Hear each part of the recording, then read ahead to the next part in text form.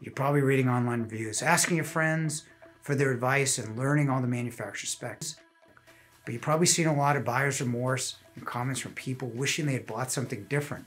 Wouldn't it be great to learn all the nightmares to avoid up front so they don't happen to you? In this new series, that's exactly what we're going to do.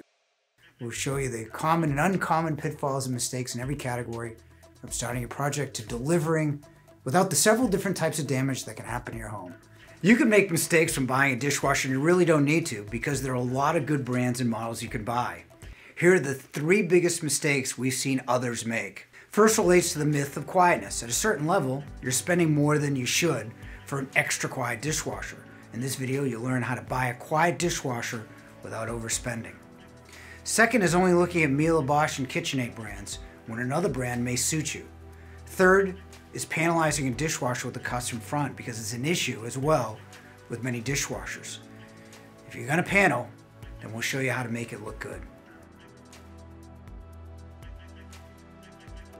44 decibels is the standard for quietness. Anything lower is not really detectable.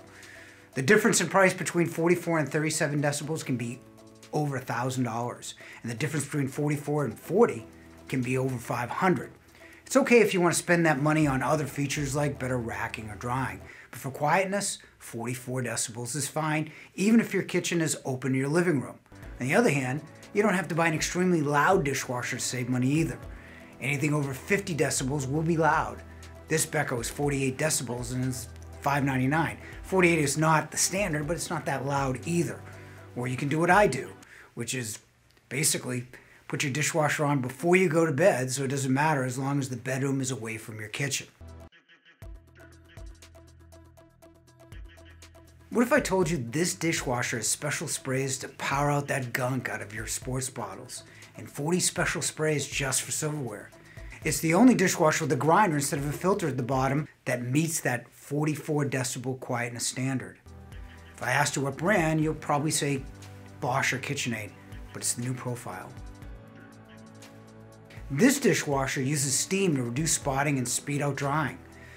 Steam also powers out baked-in stains. I use this dishwasher at my neighbor's with my daughter's baked-in macaroni and cheese, and it actually works. The dishwasher even has the lowest repair rate ever recorded by any appliance in the first year, based on our internal repair records of over 40,000 service calls last year. You probably guessed Miele, but it's actually LG. Miele, Bosch, and KitchenAid are all great dishwashers that people have bought mostly out of reputational reflex since I started at Yale in 1986. During the pandemic, these good products had availability issues, and we found out that the alternatives like Profile, Beko, and LG were actually good dishwashers. So when you go shopping, consider all the brands, buy the best features for the way you wash your dishes, because there's more than just 3 good brands. If you want to place a panel on your dishwasher, many brands have a few models. If you want it to look like a seamless cabinet rather than a dishwasher with the panel stuck on it, protruding from the cabinet, then you have way fewer options. American-style dishwashers like KitchenAid, Profile, Cafe, and Electrolux will protrude past your cabinet and will look not that good. Stick to the European style like Bosch, Beko, Miele, and Asco, so it will fit in with the rest of your cabinets and actually look nice. To learn about the best dishwashers, check out this video here. And thanks for watching.